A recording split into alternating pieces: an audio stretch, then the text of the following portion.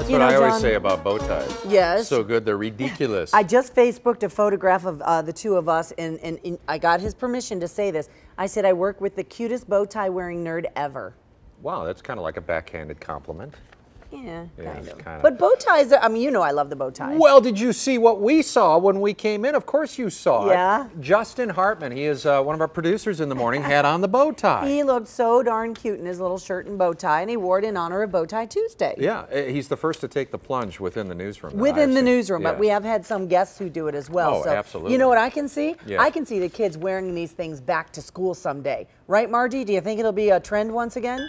Yeah, I think it absolutely could be, and Really? I think you can sure, why not? I think you can probably find some bow ties at the Just Between Friends consignment sale. It is coming up this Friday.